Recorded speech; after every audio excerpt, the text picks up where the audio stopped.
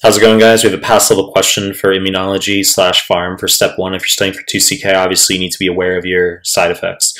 So before we get started, please subscribe to my channel. I really appreciate it. Give the video a like. I really appreciate it. Find me on Instagram at Mehlman_medical, mehlman_medical. Links down below. Find me on Telegram. Links to the Telegram group and channel down below. And let's start the clip. 56-year-old man, 1 week history of dark colored urine, no recent illnesses or infections. 1 year ago, he underwent a liver transplant for alcoholic hepatitis. An agent with which the following mechanisms of action is most likely responsible for its acute presentation. So dark colored urine refers to hematuria, no recent illnesses or infections. Could be relevant information for IgA nephropathy or post-streptococcal glomerulonephritis. History of transplant just means he's going to be on immunosuppressants, which is obvious based on this question anyway. So let's just whip through the answer choices here. We'll go backwards. Choice C, inhibition of dihydrofolate reductase. Wrong fucking answer. This refers to methotrexate. Methotrexate, first line DMARD for rheumatoid arthritis. Also first line oral agent for psoriasis, for systemic psoriasis, such as if the patient has arthritis or if they fail topicals. You should know methotrexate can cause pulmonary fibrosis, okay, restricted lung disease, as well as hepatitis and mucositis, which means mouth ulcers, and that's due to neutropenia. You can mitigate the toxicity of methotrexate with leucovorin rescue, which refers to folinic acid, not folic acid, folinic acid. In this case, wrong fucking answer. Choice D, inhibition of mTOR, wrong answer.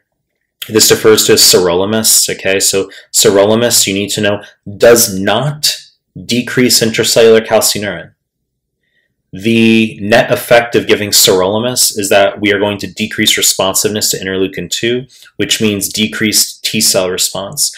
In terms of side effects, the most important is actually a negative, which is that it does not cause nephrotoxicity, which I'll explain the importance of that in a moment. It can cause dyslipidemia as well as diabetes, but as I said, USMLE doesn't really give a fuck about that. They just want you to know sirolimus is not nephrotoxic, okay? In this case, wrong fucking answer. Choice C, inhibition of CD20, wrong answer. This refers to rituximab. CD20 on B cells. The way USMLE will assess this, apart from raw mechanism of action, is they say on one of the new nbmes, dude is on rituximab, which the following is he most likely susceptible to? Answer is bacterial pneumonia. I've seen students throw that question into the Telegram group chat quite a bit.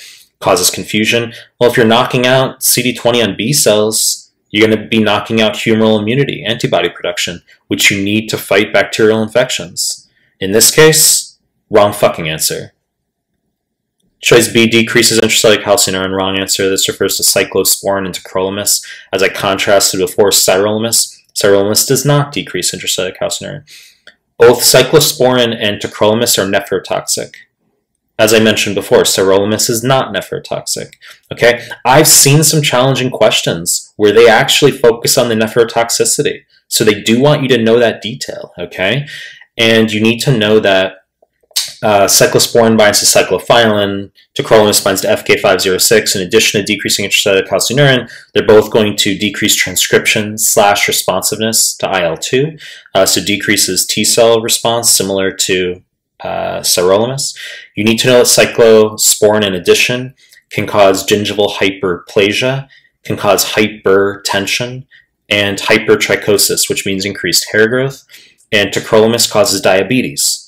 That's the important info. I mentioned before that sirolimus technically causes diabetes as well and dyslipidemia, but USMLE doesn't really give a fuck. They just want you to know sirolimus is not nephrotoxic, okay? Tacrolimus causes diabetes. They actually want you to know that. In addition to the fact that, as I just fucking said, cyclosporine and tacrolimus are both nephrotoxic. In this case, wrong fucking answer. Correct answer is alkylation of guanine N7, which refers to cyclophosphamide. Okay, so you need to know cyclophosphamide is an alkylating agent, and it can classically cause hemorrhagic cystitis, okay, bleeding from the bladder. Apparently there's a toxic metabolite known as acrolein, which can precipitate the hemorrhagic cystitis. You could be aware that the mitigating agent is called mesna, which has a thiol group, an SH group, which can be used to decrease the risk of the hemorrhagic cystitis / mitigate the severity of it if the patient already has it. It's important to contrast the mesna with cyclophosphamide to the leucovorin rescue, the folinic acid that we give for methotrexate. Don't confuse those. You know the deal. I'm going to continue to make more content. If you like my stuff, subscribe to my channel. And I appreciate your time. That's it.